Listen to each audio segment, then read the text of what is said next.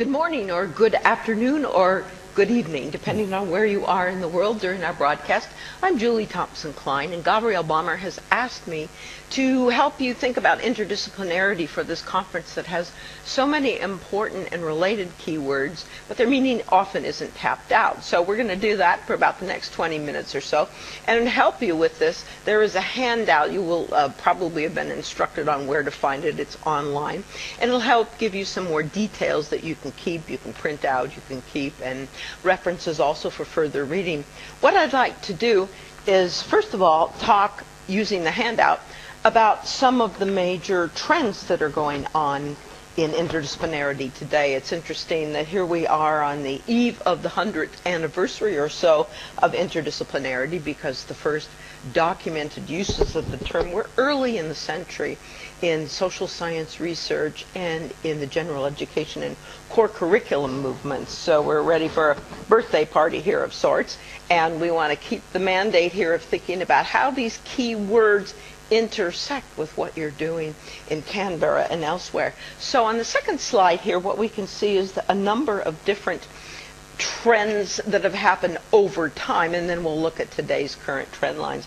If you go to your handout on the first page, you'll see a number of them. For instance, the first one, interdisciplinarity has long been associated with the emergence of new fields and interdisciplines, and the most visible ones in the early part of the century were American studies and area studies, as well as comparative literature. That was around the 30s and 40s of the 20th century.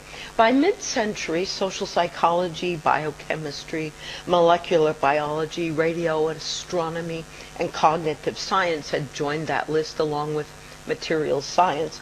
And then a lot of people associate interdisciplinarity with the 1960s and 70s, where we saw quite a number of new fields emerging, including ones of great importance here: environmental studies and science, technology, and society studies. In addition, urban studies, black studies, women's studies, and a number of different culture-based fields. Throughout the remainder of the 20th century, we also saw the rise of not only cultural studies, but clinical and translational science, as well as another area of interest to people here at the conference, global and international studies. This is very much a global event. And into the 80s, we also saw the expansion of communication studies and media studies, including the field I work in now, digital humanities. So we have that history that has produced also a number of different fields: gerontology, peace and conflict studies, policy studies. So you can see that there's a very strong association there with the rise of new interdisciplines, ones where the major problems and questions are not adequately accommodated in the existing disciplines. We also see the second item here, bullet point on the PowerPoint: new syntheses, new theories, and new paradigms. For example, the rise at mid-last century of plate tectonics, as well as what's called the man-land shift in geography, focusing more attention on the built environment. In addition, if we're talking about new theories and new paradigms, we would certainly include two that are of importance here for this group: sustainability, developing from modernization, sustainability, environmental science, and globalization. We also see, for those of us who have joined us to think about implications for health sciences, the shift from a disease model in medicine to a paradigm of health and wellness. We have representatives of the U.S. National Cancer Institute in Canberra who will be reflecting on that. We've also seen a number of prominent initiatives. Interdisciplinarity has been associated very strongly with World War II, with defense-related research. In fact, the Manhattan Project to build an atomic bomb is often regarded as sort of the grandparent of major funded interdisciplinary projects. In addition, we see agricultural stations that were focused on problems in national agricultural crops, initiatives that were funded by governments to take care of those problems. And also we see competition in science-based industries, particularly in the post-1970s in engineering, manufacturing. So that's quite a track record. When we look at those big items, though, it's also important to remember that there's a quiet daily flow of influence. There's borrowing of tools and methods across different disciplines, the borrowing of microscopy in disciplines where the instrument was not invented, and shared instrumentation. These have been very strong drivers, along with increased amount of collaboration and teamwork. We, of course, would want to think also about the role of educational reform. I was talking a second ago about the 1960s and 70s. Certainly there's a strong legacy of experimental programs that dates from there, as well as the mainstreaming of general education, and a lot of reforms of the major. I think disciplinarity and interdisciplinarity are often treated as a dichotomy, but they're not. They are in each other's pockets, if you will, and so there are a lot of very important reforms that have occurred. The next thing on your handout at the bottom of the first side is the question of trend lines. Well, I would certainly target a number of other ones I've got. The first image you see in the upper right-hand corner of the PowerPoint slide here is facilitating interdisciplinary research, which was a benchmark report in 2004 from the National Academies of Sciences in the U.S. They named 4 major drivers of interdisciplinarity: the increased complexity of nature and society. That thematic of complexity has been a strong driver. Also, the desire to explore problems and questions that aren't confined to a single discipline. For example, I don't hear anybody ever say, I work on biology, but I hear a lot of people say, I work on cancer. So the problem becomes the driver. In addition, increased pressure to be working on societal problems, and the complexity of societal problems in sustainability and healthcare has also been a big driver for collaboration. So the interdisciplinarity is often associated very closely with collaboration in team science. In addition, we see a heightened problem focus across the curriculum, in the undergraduate curriculum as well as the graduate curriculum. Courses that focus on conflict, injustice, health disparities, sustainability. We see, in addition, other drivers, and I've given you right there in the middle of the PowerPoint there, the screenshot of the cover of a new report on the third revolution, which is looking at the convergence of health, life sciences, physical sciences, and engineering that is going on, working again on complex problems, particularly with strong biomedical drivers, but also indicative of bioinformatics changes, the impact of that. We see it in fields such as tissue engineering. So again, a combination of a strong problem focus and coming together. I had mentioned before as well the changing relationship of disciplinarity and interdisciplinarity. Every discipline has a genealogy to some degree of interdisciplinary activities. And in addition to that, we've seen a lot of interdisciplinary research coming into discipline-based courses, which again dismantles that absolute dichotomy. We also see the shadow structure of IDR, interdisciplinary research, and IDS, interdisciplinary studies. And sometimes it's obvious in big centers, sometimes in named programs, but that shadow structure moves across the curriculum. We see the incorporation of interdisciplinary interests. I would also, I've got there on the far left a screenshot of the Handbook of Transdisciplinary Research, and the ascendancy of transdisciplinarity is an important topic for us to be talking about. We will talk about that a little bit more in a second, but first I think it's interesting too to look at the intersection. Here is the Wordle, which this is what linguists call a word cloud or a tag cloud, a word cloud of the keywords for this conference. And you can certainly see that interdisciplinarity, which is up there in the upper left-hand corner, it intersects with systems dynamics. General systems thinking, general theory has been prominent over the latter half of the 20th century. We see intersections too with cybernetics and operations research, two of the other key words here, and in fact those were prominent methodologies in the 1970s associated with interdisciplinarity. Also complexity science, project management and team science, as well as action research and a variety of forms of interdisciplinarity. Sometimes it gets confusing what inter, multi, and trans mean, but I've put on the top of the back side of your handout there a nice layout that Dave Rossner and I put together for the National Academies of Science, for the Committee on Convergence and Health, that shows you some of the differences. And the key difference here is that interdisciplinarity is about integrating and linking and focusing, as opposed to multidisciplinarity, which is lining up different perspectives, but not having them be integrated in any conscious way or having teams coordinated to work collaboratively. Now, what this does is this really drives a new way of thinking about institutions. I've put on the upper right hand image there how we usually think about institutions. There are steps we have to climb into edifices that structure knowledge. It's a great image here.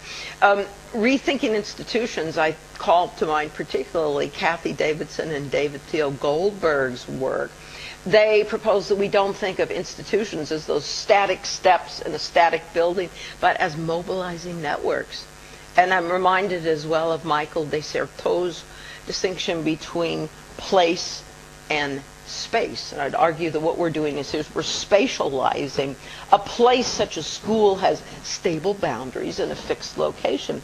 Space is a practice place. It's created through actions and practices. So if we think of what we're doing, not necessarily as being static in a structure, but as spatializing new practices, it's another way of thinking about how we institutionalize change.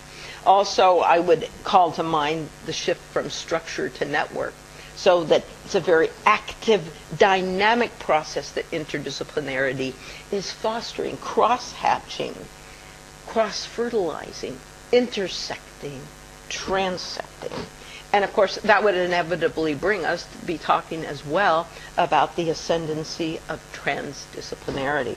Now, my colleague Christian Pohl is going to talk about transdisciplinarity more in his separate speech, but to give it some context, when the terms, and I've got here back to your handout here on the back side there, the distinction between inter and transdisciplinarity, the most common criterion for interdisciplinarity you see there is integration. With transdisciplinarity, the prefix trans signifies what another kind of process that's transcending to create more comprehensive or synthetic frameworks. And we've seen since the latter half of the 20th century, general systems, sustainability. I've listed also feminist theory and cultural critique, as well as that holistic paradigm of health and wellness. And in the late 20th century, it became more closely associated with a cluster of works that you see there in the upper middle of the PowerPoint slide. That is, it became associated with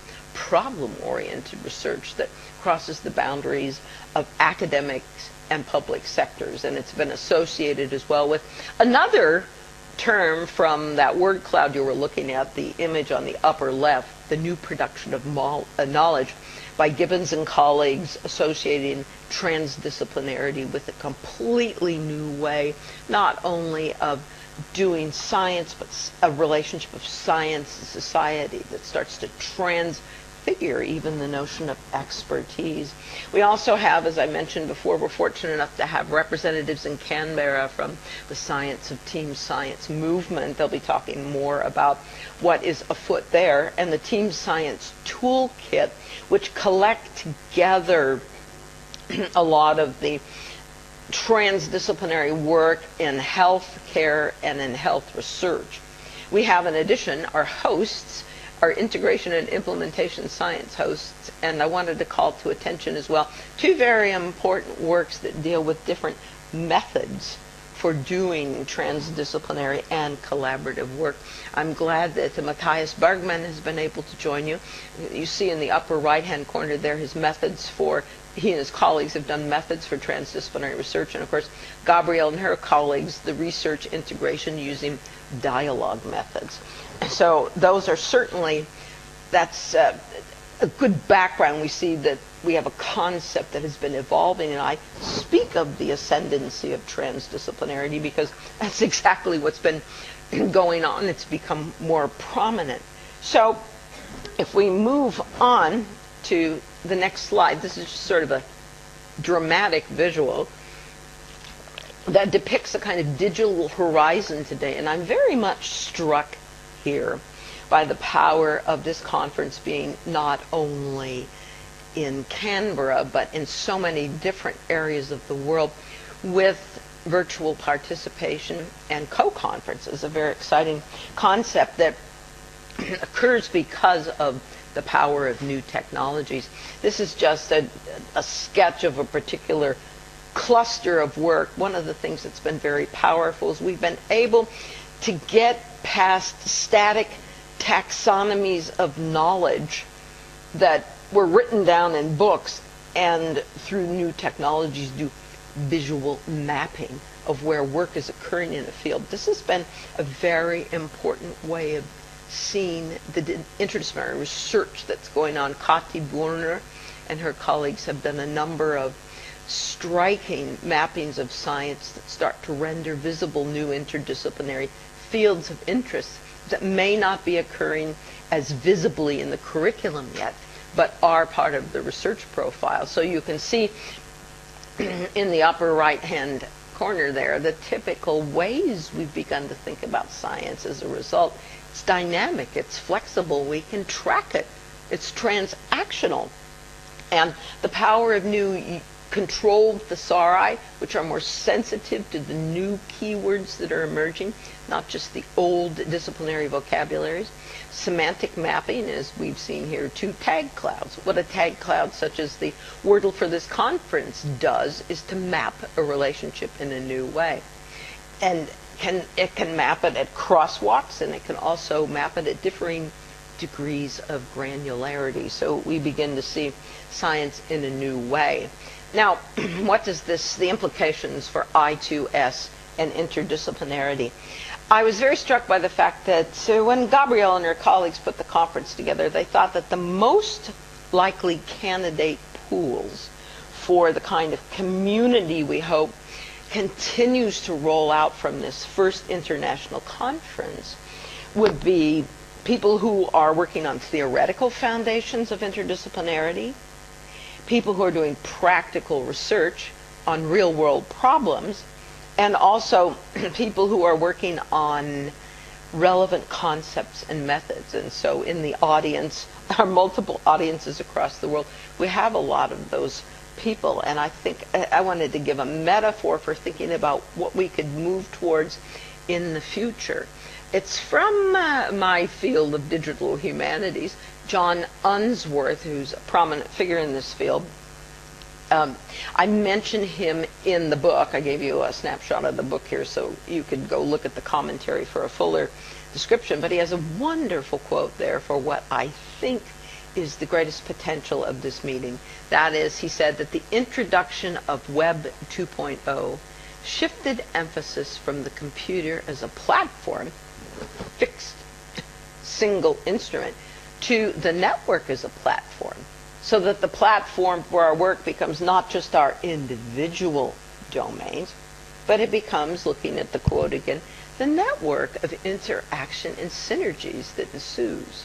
So what would an I2S College of Peers look like? Well, it beckons exactly that metaphor, that it would become a network platform that is not possible with current groups that operate not just separately, but in tandem. They may operate, and Gabrielle had a wonderful introduction to the very premise of the conference when she said, well, here's this one person who doesn't know this other person's work. And so what we're really doing here is making that Web 2.0 shift, if you will, with lots of exciting possibilities for thinking into the future, what might come. This is just a cluster here of the digital posters. I went to the digital posters and I was looking for the intersections with interdisciplinarity. I noticed at the top there in yellow that interdisciplinarity was most often in those wonderful digital posters associated with themes of sustainability, environment, climate change, agriculture, and health, which is a great recapitulation of what I was saying at the start. What are the drivers for interdisciplinarity? And in these areas, too, we also see increased theme work. But I was particularly struck when looking at the other digital posters. If you're looking, I've got the numbers there so you can look them up at your leisure more, about what the intersections were. If you look in that cluster on the upper left, that there are quite a number that are interested in the nature of collaboration and people working jointly, not only jointly in research, but taking action, as well as integration and communication.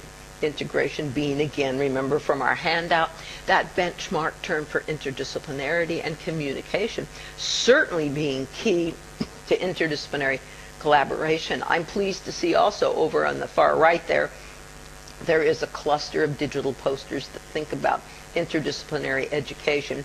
Change does not ever truly occur unless it becomes embedded in education. So I would hope as we make that Web 2.0 shift that we're very mindful of the need to make sure that whatever we want to happen is embedded well into education.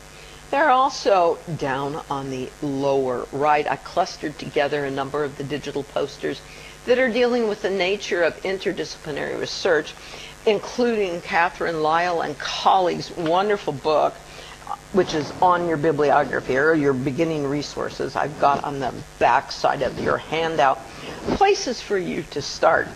And I genuinely mean that only to start, because there's a huge literature on interdisciplinarity, and Catherine Lyle and colleagues' book, Interdisciplinary Research Journeys, misspelled there, but it's journeys, that it is a wonderful place to start to get an overview of how you structure intellectually and socially interdisciplinary research and how to think about it in institutions, but also work on historical perspectives, and then methods and factors.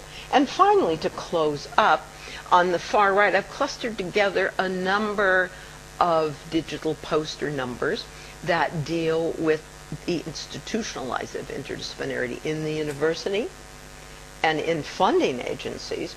But I particularly want to call attention to the bottom three. I'm very pleased that Rick Shostak is with you in Canberra. You'll be hearing from Rick, and Rick talks about a number of initiatives in the Association for Interdisciplinary Studies, including one I think is so crucial to this Web 2.0 shift I was talking about for this international group, that is codifying the knowledge base. I've also Makhil Keister's number 663 poster on the International Network for Interdisciplinary and Transdisciplinary Research is working in alliance with AIS and with TDNet, the transdisciplinary network that, again, Christian Pohl will talk about more. So there, I think this is a very positive, forward-looking picture of what the intersections are for interdisciplinarity.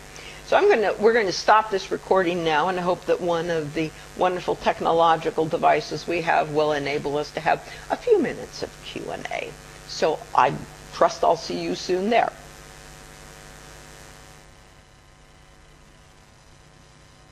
Okay, well, we have some time for questions and answers, and welcome, Julie. Thank you for your presentation. And I don't know what time it is where you are, but thank you. It's almost 8 o'clock at night. Okay, yeah. Well, thank you for staying up so late, for joining with us. So let's kick off with some questions. If you can introduce yourself. Yeah, hi, my name is Liz Bolton. I'm from the Fenner School at ANU, which looks at environment and social studies. Thank you for that fantastic overview. I just had a very basic question for you. With the useful table you have of terms, would you consider cross-disciplinary the same as multidisciplinary? Oh, Liz, thank you for your question. That's an excellent question. I want to make sure you can hear me. Can you? Yes, we can.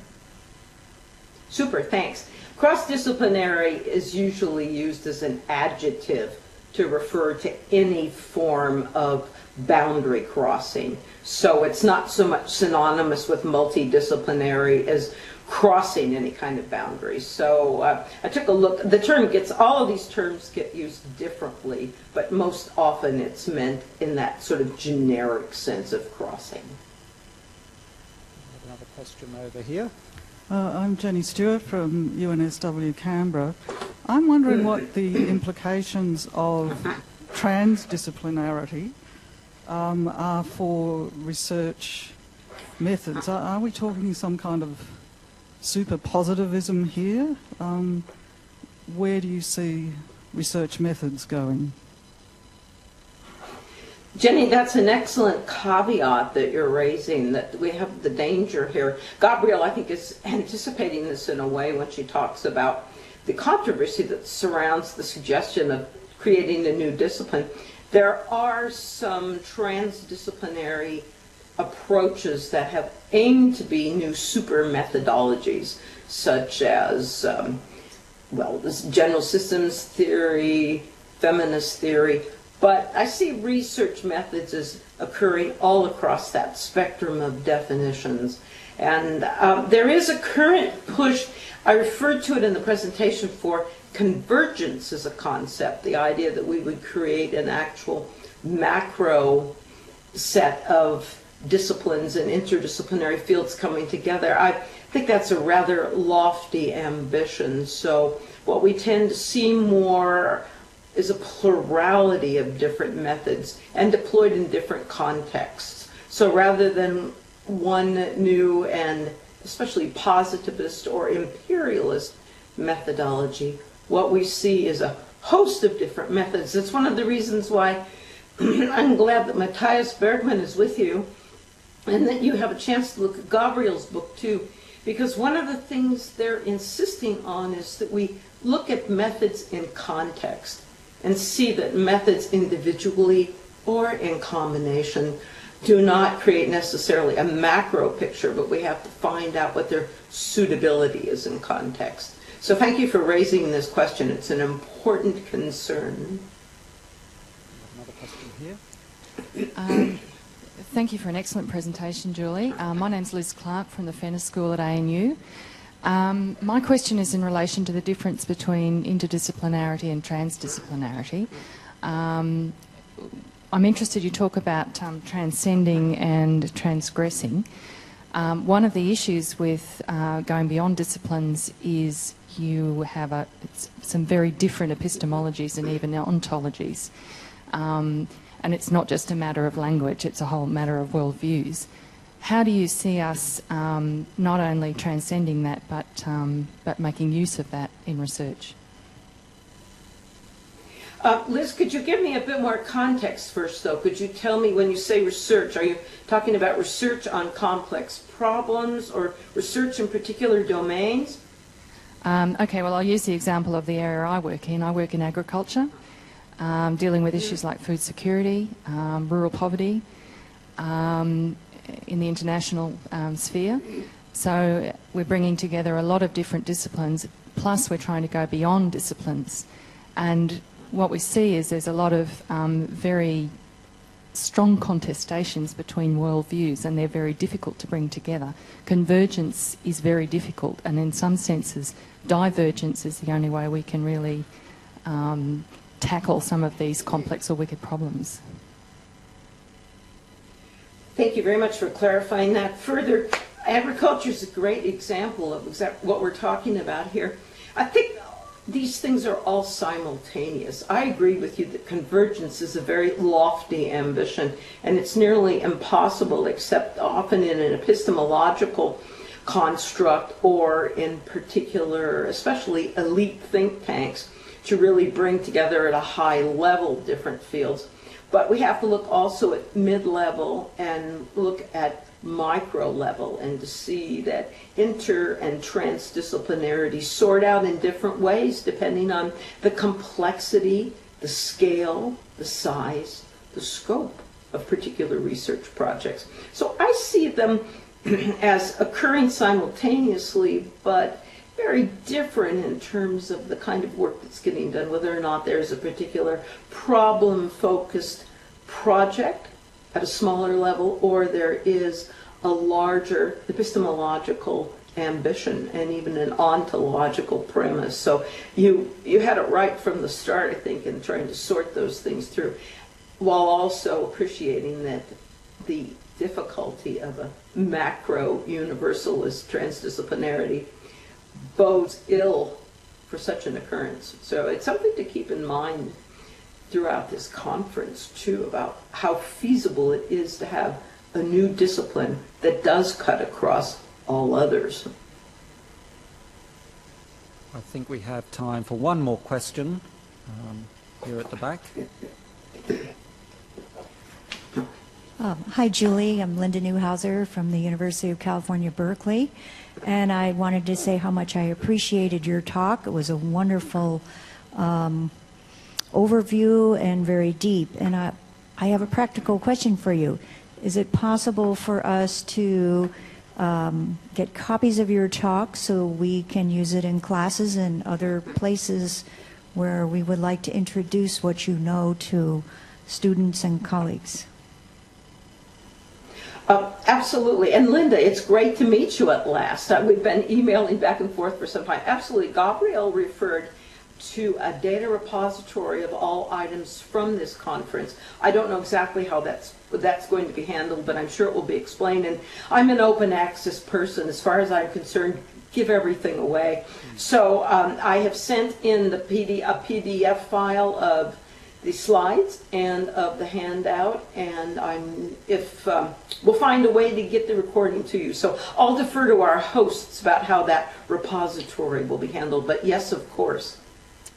Well, thank you, Julie, and thank you, Gabrielle, for two terrific presentations, and also to the audience, both online and here, for some great questions. So we'll keep the discussion and dialogue continuing.